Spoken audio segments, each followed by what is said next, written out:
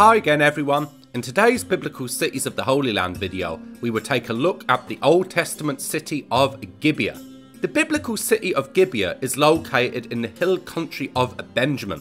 Gibeah, which name means hill in Hebrew, is distinguished from other Jewish cities of the same name by the names Gibeah of Benjamin in Judges chapter 20 verse 10 and Gibeah of Saul in 1 Samuel chapter 11 verse 4.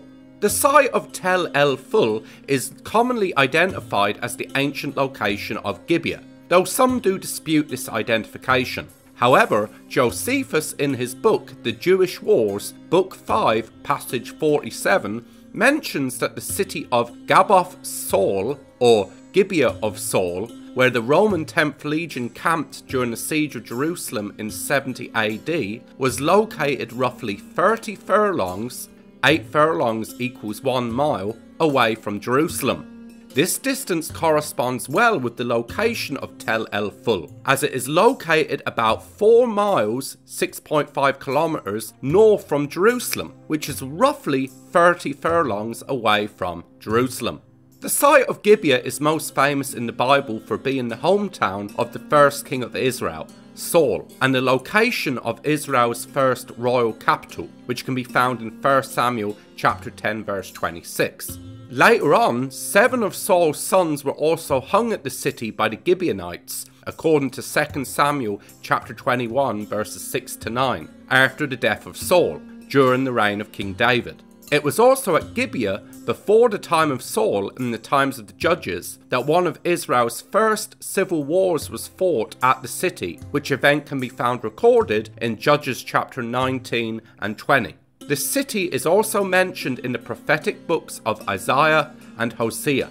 On the top of the hill there is what is thought to be an Iron Age fortress structure, which apparently had at least one defensive tower incorporated into its design. This is thought by many to have been built by King Saul during his reign as King of Israel, though some do dispute both this identification and claim. Unfortunately, the remains of this structure was either permanently lost or heavily damaged when in 1966 King Hussein of Jordan began to build a new palace on top of the location of the structure.